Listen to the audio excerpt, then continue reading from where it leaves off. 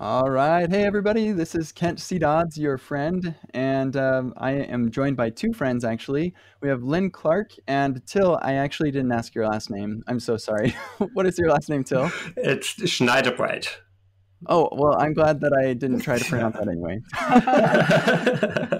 Lynn was actually on one of my podcasts in the past, JavaScript Air, and she knows that I am notorious for mispronouncing people's names. So, cool. Well, thank you for joining us, both of you. I'm really excited to chat about WebAssembly and this new exciting thing, WASI. Is that how you pronounce that? Yes. Yeah. WASI, yeah, WebAssembly System Interface, right? Correct. So, yeah, we're going to chat about that and get some ideas there, but I want to get to know you, each of you first a little bit, especially if our listeners haven't heard of you yet. So, Till, why don't we have you go first? Can you introduce yourself to us? Sure. So I work at Mozilla, where I'm the manager of the developer technologies team, so my team is working on Rust, the language and the compiler, and WebAssembly tooling. So not the WebAssembly execution environment in Firefox, but the tools for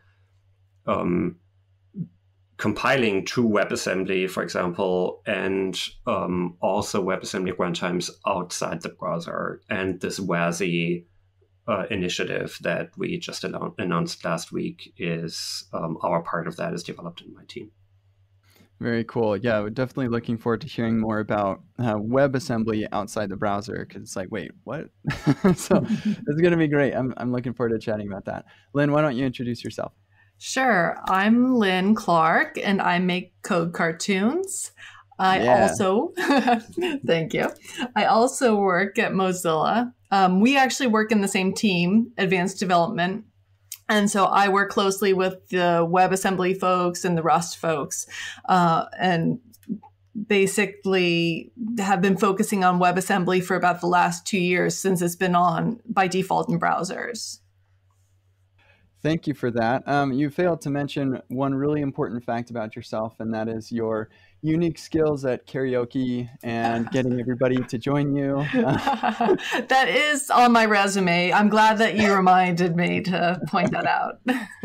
Yeah. No, Code Cartoons is fantastic. It's such a great way to teach people new concepts.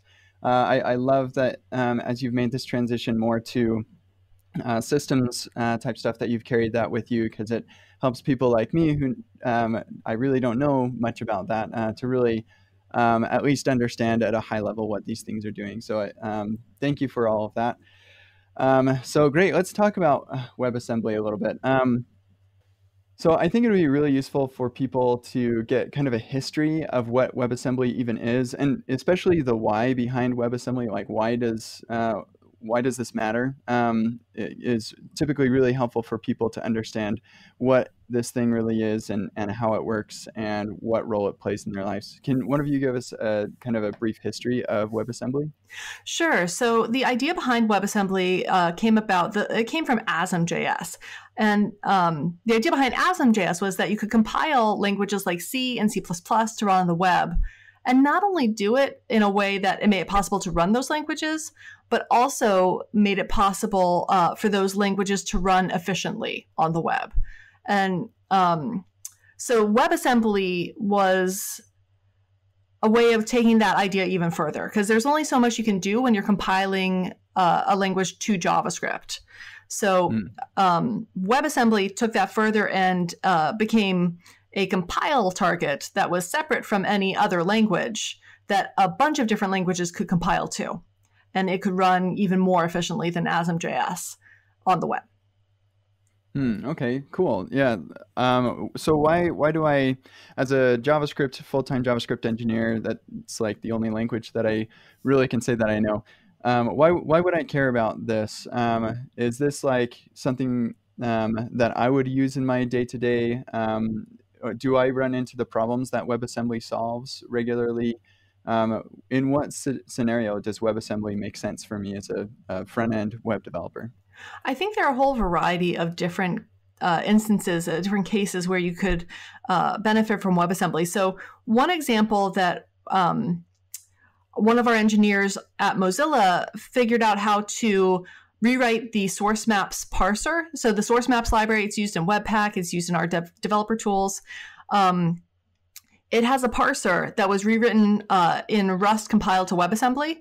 And that parser is now, I think, 11 times faster after rewriting it. The WordPress project rewrote their parser that runs in their online editor in WebAssembly, and I think that's 86 times faster on average. So in these cases where you have things where the code gets called a lot and it's not maybe as fast as it could be, you're getting some problems with the execution speed. A lot of times that makes sense to write to WebAssembly. There are a whole bunch of other cases too, but that's the one that I think most web developers are interested in and acquainted with. Yeah, so like solving performance problems in our web application. There is one other case, though, Until you might be able to speak to this. I think the performance use case is the one that is most important for front-end developers, where really in a lot of cases you have specific performance hotspots where your application overall really suffers from this one part of your code being slow. And it used to be that you had to jump through like hoops and really to perform all kinds of heroic acts to get your JavaScript to be fast enough. And with WebAssembly, we see in a lot of cases that instead using a language like C++ or Rust and writing just straightforward normal code in those languages makes the performance hotspot just go away. And so one really interesting use case is to just take a piece of your overall application and replace the JavaScript implementing that piece with Rust code, for example, and otherwise leave your application unchanged. But the other big use case is porting existing code to the web, be it individual modules where maybe functionality that you want to use in your web application exists as C++ or Rust or Go code, and you want to make use of it instead of having to rewrite it in JavaScript. Mm-hmm. Or you want to have a whole application running on the web.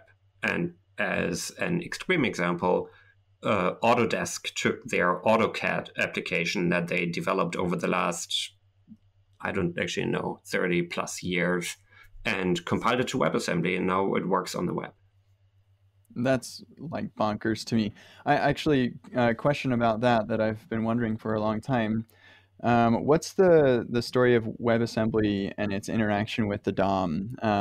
In a scenario like that where we're taking an entire application and compiling it to work with the web, I imagine that the tools that application used natively before don't really work quite as well on the web. Like we have a different API for the UI side of things. So what's that story like with WebAssembly? There are different answers to that, but I think the best way to view this is to say you want to have a native user interface for each platform that your application is running on. You want to have a native macOS interface if you have a Mac part, and a Windows interface if you have a Windows part. Same for Android and iOS. That's normal. And that's often, most commonly what people do. They have a shared part of their application that works on all these platforms, and then a native user interface for each of these. And now with WebAssembly, we can add the web to these other platforms, but that doesn't mean that you don't still need a native UI for the web. And a native UI for the web means one written in HTML, CSS, and JavaScript. And so you wouldn't... people are trying to make it possible to just use some other framework behind the scenes and automatically generate anything without even having to worry about the web. We don't really believe that that is the right approach. That will not lead to good usability. It'll lead to really bad accessibility normally. And in general, it'll feel alien to the web. And so you should treat the web the way you treat these other platforms and give it a first-class web native user interface. Great. I'm actually thrilled to hear that from a job security standpoint as a front-end developer. But also, like, it makes a lot of sense to me that that would be the case, that the web just turns into another user interface specific implementation detail of your application. But the interesting idea of being able to take all of the core logic, the business logic of your application, and share that across all of these platforms is very interesting and appealing to me. Which I think that's pretty cool. Now, one question that I had about the performance aspect, and I think a lot of people are kind of interested about this as well, is once you add an abstraction like WebAssembly into an application, before I had this this complex code that existed in this function, and I just call that, and it's all exists in the same memory space and all of that stuff. And now I'm taking that same function and that functionality and putting it into WebAssembly, and I have to have some sort of communication between JavaScript and WebAssembly, which is going to add some overhead. And so are there situations where you have to make sure that the code you're porting is like very performance intensive to make up for the difference in performance overhead, or am I overstating that performance issue? Well, the performance issue has been changing over time and is continuing to change. So originally there were two performance issues. The actual call between JavaScript and WebAssembly and WebAssembly back to JavaScript, those calls actually took a lot of time in and of themselves. Because engines hadn't optimized them yet. Right. And then there's also the exchanging data. So, even without the cost of the call, just sending data from one to the other, because you have to take the object that's in JavaScript and write it out into what's called linear memory. So basically, turn it into numbers and then put it in this part of memory that WebAssembly has access to. So those were the two costs, the actual call and then the data marshaling. The actual call, we've been able to optimize that in Firefox. We actually now have those calls, in some cases, working even better. They're even faster than JavaScript to JavaScript calls if they're not inlined. What? Yeah. That makes me think maybe we could optimize the JavaScript to JavaScript a little bit. Well, there's some properties of WebAssembly that actually make it easy to optimize. And so we have in some ways solved that problem. There's still a little bit of tweaking that can happen to make it even faster, but that's no longer really holding people back from doing a lot of calls between JavaScript and WebAssembly. The one thing that is still remaining, though, is that data marshaling cost. And I think that Till can probably speak to that because he's working on some of the standardization that will help with that. So one of the biggest issues there is to get strings from WebAssembly to JavaScript and the other way around. Because in JavaScript engines, strings are some under the hood, not what you interact with as a JavaScript developer, but what engine implementers have to do. Strings are some of the most complicated and most highest optimized data structures that you could possibly imagine, because you think of a string as just this array of characters. That's not even close to how engines internally represent most strings. So if you take a substring, then that is, for example, represented as a pointer into the original string and a length. And if you then combine that with another substring by using the plus operator, then that is represented as there are these two things that we now join into one string, but really we still keep these two pointers into different strings. So all of this representation, you as a developer normally don't have to care about, but engine implementers have to. And that means you can't just straightforward say, here, have this string on the WebAssembly side, because the language running in WebAssembly, C++, or Rust, they have their own representation of strings. So you have to encode and decode between these. And there's some fundamental overhead to that, but we are not really close to having fully optimized even what we can do in the engine side. And in fact, just last week, I talked to someone at Google. So I was at the TC39 meeting, and we talked about one aspect of this that showed up in profiling some code that did a lot of this string translation, and agreed on a change to the HTML standard for DOM built-ins that will take some of that overhead back away. And engines can do quite a bit of optimizations, but none of this changes that there is some fundamental overhead, and you are in the end right that it's always a trade-off. Is it worth it to cross this boundary to do the computation in a language where it's faster, or do you get more overhead by doing that?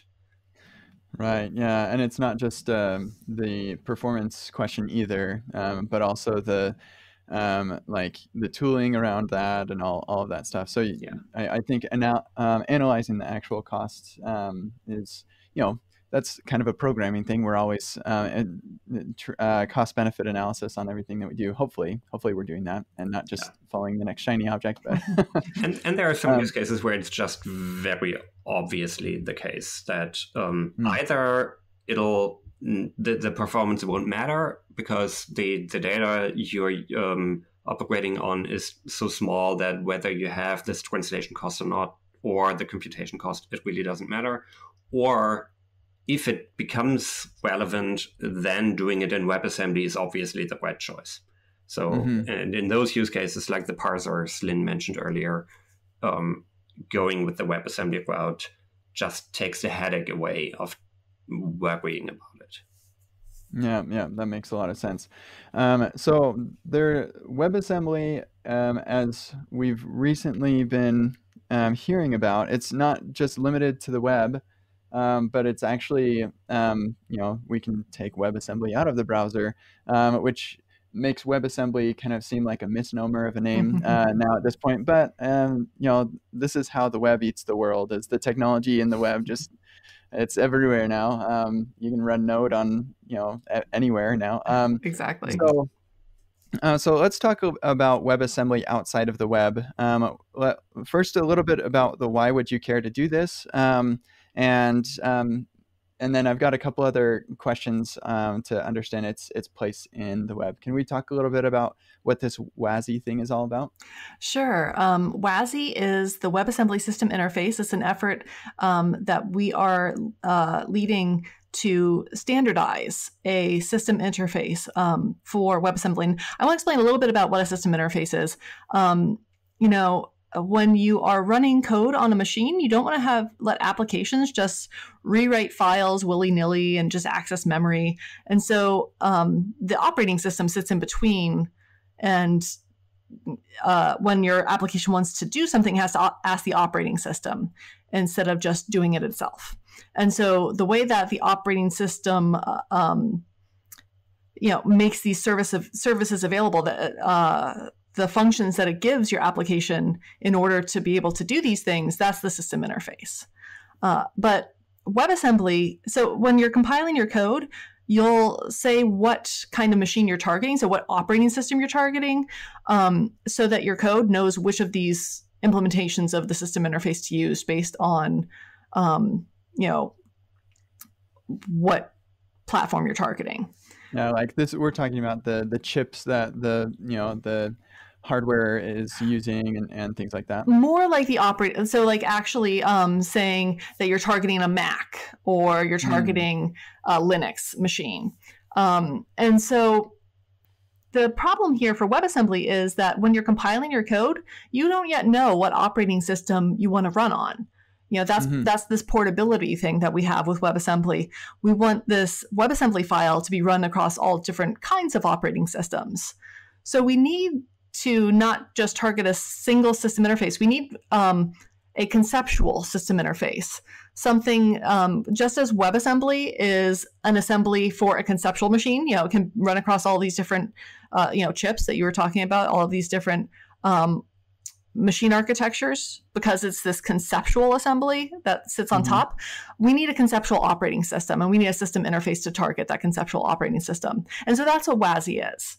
And one of the nice things about it is that because we're developing it now instead of 40 years ago when a lot of the other system interfaces started being developed, we can bring some of the most up-to-date concepts from systems into the design of the system interface. So it actually takes a new approach to security, which has been studied in academia for the past 4 years, but only has recently gained any kind of traction in industry. We can bring that to the system interface so that we can have really fine-grained sandboxing and security controls.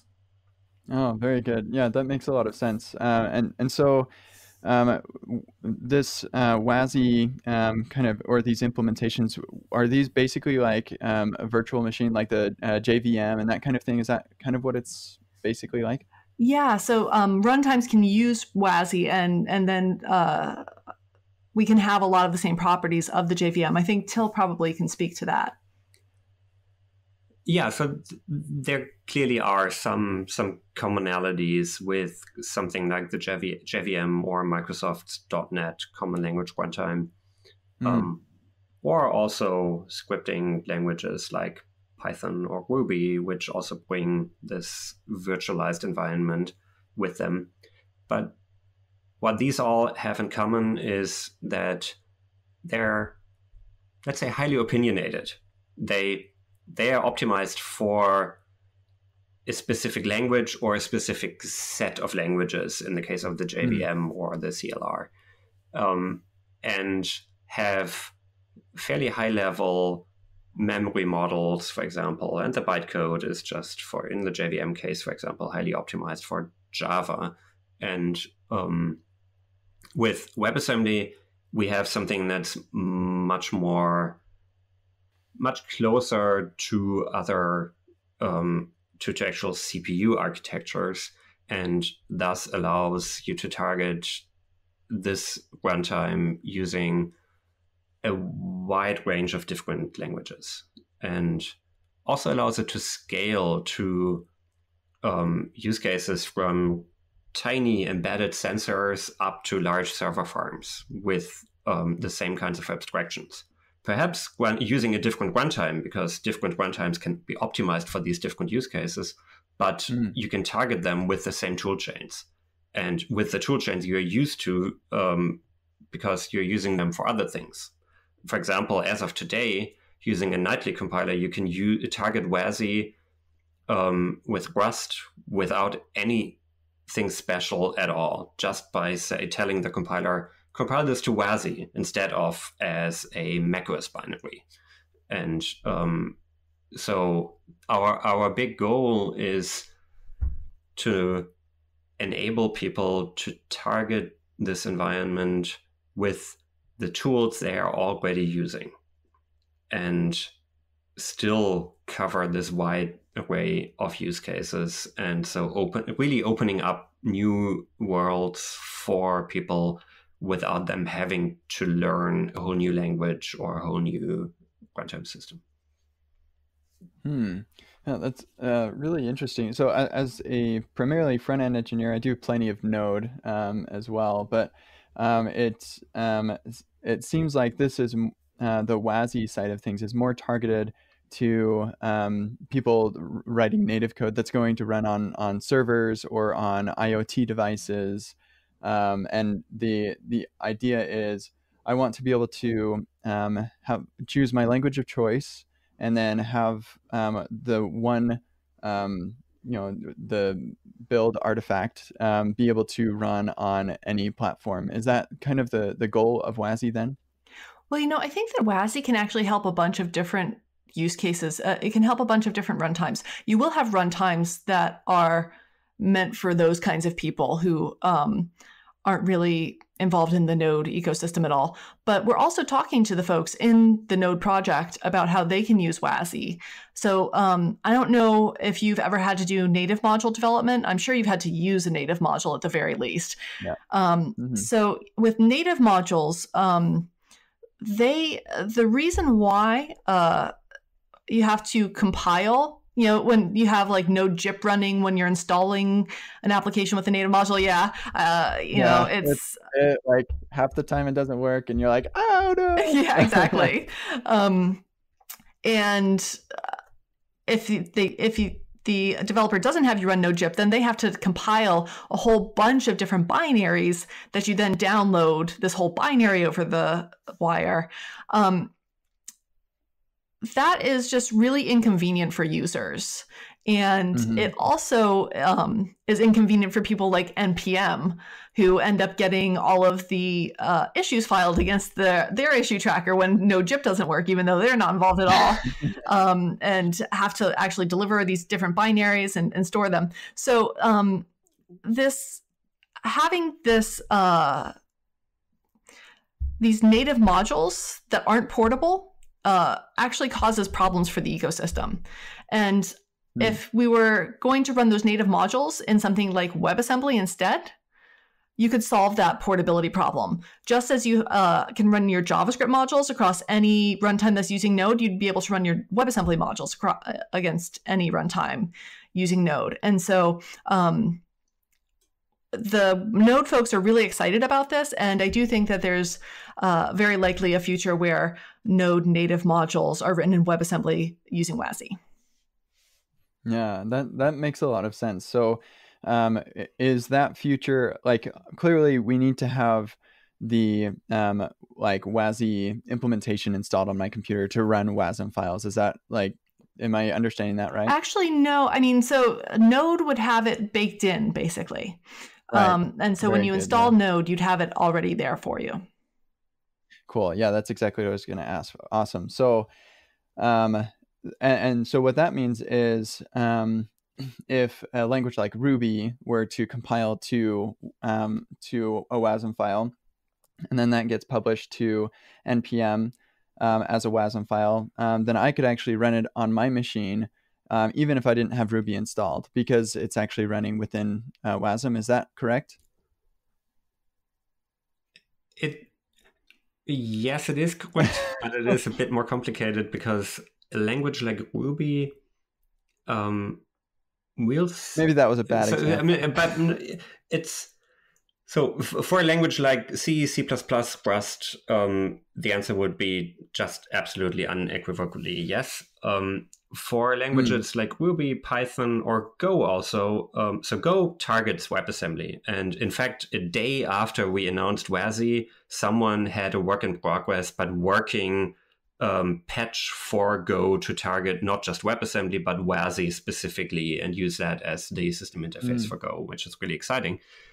But to make that work, they have to bundle the Go runtime, because Go has a very sophisticated garbage collection system and a runtime that is sophisticated but also fairly large.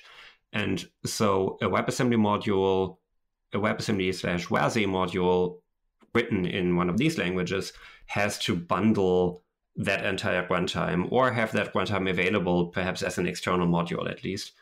So for a Ruby application or script, that would mean having the Ruby interpreter essentially bundled with it. And in fact, for Python, we have that. Another team at Mozilla has taken the Python interpreter and compiled it to WebAssembly, and that now runs on the client side for doing scientific computing tasks, which so far only worked in server-side installations. But they compiled the entirety of the Python interpreter, and so it's not Python code compiled to WebAssembly, it's Python itself compiled to WebAssembly executing Python code, unmodified Python code. And that's how this would work also for Ruby. I see. Okay, very interesting. So that seems like potentially problematic from the size standpoint. This is the same thing with, I remember when I was doing Java stuff, and I wanted to provide my users an executable where they didn't have to have Java installed, like the runtime installed.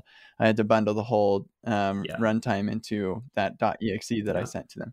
But, okay, that's one additional point on that. Yeah, go ahead. What is interesting here is, you're right, people have to have these different runtimes installed. If you get some Python code from someone, you have to have the Python interpreter installed, and potentially even multiple different versions of it, because there's this Python 2 versus Python 3 conversion that's been going on for a decade. And installing these can be a headache. And that is part of why this other Mozilla team took the Python interpreter, compiled it to WebAssembly. And